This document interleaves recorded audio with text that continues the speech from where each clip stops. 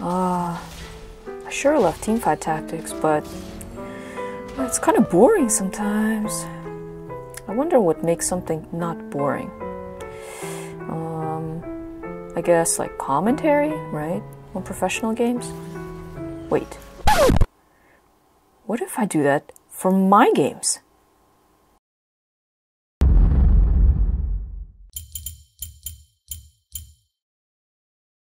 Welcome, ladies and gentlemen, to the Teamfight Tactics Championship of today. Here we have the contestants, each represented by their coaches. 2 River Sprites, Demacian Silverwing, True Ice Feather Knight, Jade Paddlemar, Pengu Feather Knight, Snow Cherry Silverwing, and Asia. And off they go. This is the first stage of the game, the carousel, and which item shall each team choose? And the River Sprite with Pengu Feather Knight just rushed for the needlessly large rod, and Pengu takes the rod. Asia for Team Zoya takes the tier, interestingly without competition. Now, some coaches may have certain comps already in mind, but this is Teamfight Tactics, folks. The outcome is extremely hard to predict, given all the variables. It is therefore up to the coach to make the calls and adapt to the flow of the game. Let's take a look at the end of the first round for Team Zoya. Coach Asia did place the Spear of Shojin on Malzahar, an interesting but somewhat predictable move so early in the game. Another item on Team Zoya's bench is the Chain Vest. It looks like Coach Asia will be holding off on that one for now. The current champions on the board are Volibear, Malzahar with the Shojin, and Silver Brown, a safe and stable pick for early game. Let's see how they do in this first half of the second round. Well, folks, we're back for the final battle of the first half of the second round, and now 4 champions are on the board for all teams. Team Zoya's draft now includes Azir in the backline. The red team sends out 3 Woodland Druids and 1 Silver Vein with Runan's Hurricane, a formidable opponent indeed.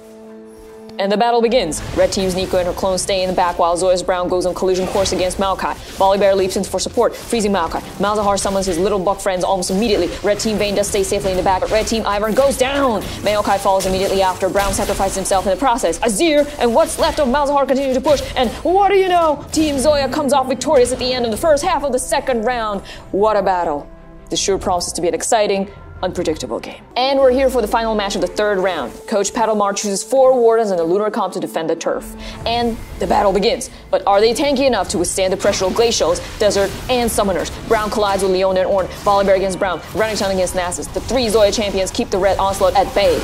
3 red wardens remain, and Nasus goes down. The minions hone in on Karma. Rampage! Red team goes down without dealing much damage at all. Team Zoya finishes with Azir, Malzahar, and Volibear competing for most damage dealt with Azir in the lead. Sion and Sivir cheer from the bench, possibly ready to step in whenever Coach Asia gives them a signal. What a great team mindset. Alright folks, we're now approaching the end of the 4th round, which will conclude with Raptor farming. As you can see, Team Zoya has quite a few comps going, but none of them are fully developed. Will Coach Asia keep the course, or will she make any changes in this quite solid team that has carried her so far?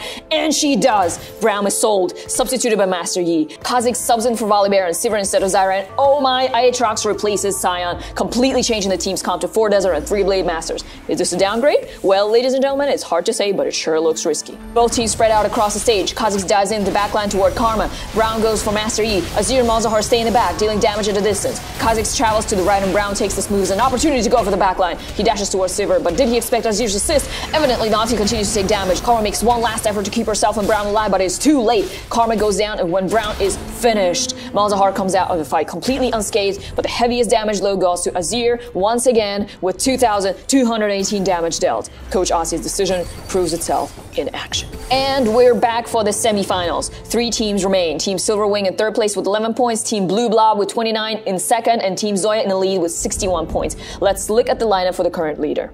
4 Desert, 4 Blade Masters, and 3 Shadow. All champions are Silver, Master Yi securing the middle with Giant Slayer, Static Shiv, and Red Buff. Azir in the backline sporting 2 Rage Blades and 1 Negatron Cloak. Finally, Sion in the front line with Warmog's armor to help him keep enemy lines at bay. I gotta say, that Goldthresh with Zephyr and the Locket looks hella intimidating. Kha'Zix is lifted in the air, the Blade Masters jump into action, Renekton and Yasuo harassing Nautilus. But Master E, what's going on? Master E, evaporating Thresh. Brilliant crowd control from Nami, but the crowd is too much for her to handle. Nami and Leona cannot maneuver out of this pickle. Leona goes down, and so does her team. Silverwing leaves the chat. Team Blue Blob and Zoya remain, marking the start of the final round.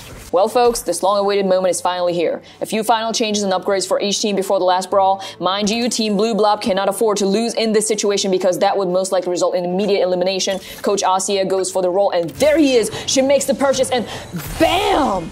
gold Malzahar, ladies and gentlemen. This is such a beautiful journey. Malzahar was Coach Asia's very first pick, and he continued to faithfully carry Team Zoya through the entire championship. And the fight begins. This may be the final battle, but let's not get ahead of ourselves here. And okay, look at this interesting congregation of pretty much everybody except Jax on the left. And sure enough, Vayne is in the back, safe and secure, protected by all the bulk around her. Kazik sleeps to the back and flicks a few hits, but he goes away. Why, ladies and gentlemen? Why? Only Kazik knows, and that sure wasn't the best decision. What incredible performance by Team Blue Blob. It's such strong morale. Vayne and Soraka continue to fire away. Kazik dives in, but he can do nothing. It's down to Sivir and the Bugs to try to hold off Vayne, but the Light Ranger is just too fast. And the Blue Blob team secured this battle, with Vayne finishing with a total damage score of 9,164. What a champ. And now Team Zoya is under serious psychological pressure to try to reposition, try to break through the wards and extinguish Vayne before she gets a chance to light the rest of their team on fire. Coach Asia keeps rolling. She's desperately trying to level up at least one champion on the board, but her economy is low. She has to work on the positioning instead. She did place Kha'Zix closer to the center of the backline, perhaps trying to get him to jump where Vayne will be and not turn away from her like he did last time. And here we are, clutch time. There seems to be no significant change on the Team Blue Blob. Again, they're trying to shield their carry from any possible early damage. Kha'Zix immediately leaps toward the back and is slashing away at Vayne. He sure learned his lesson from the previous fight and is staying put. Kha'Zix inflicts significant damage to Vayne before moving to help finish off Jax. Yasuo going in for the kill, and Vayne, and oh, Soraka goes down and restores Vayne's health. Incredible teamwork. And Vayne is down. Team Zoya destroys the Blue Blob and becomes the winner of the Teamfight Tactics finals of today. What an exciting game this has been. It'll surely make Teamfight Tactics history. Glad we all got to be part of this beautiful moment. Thanks for tuning in, and until next time.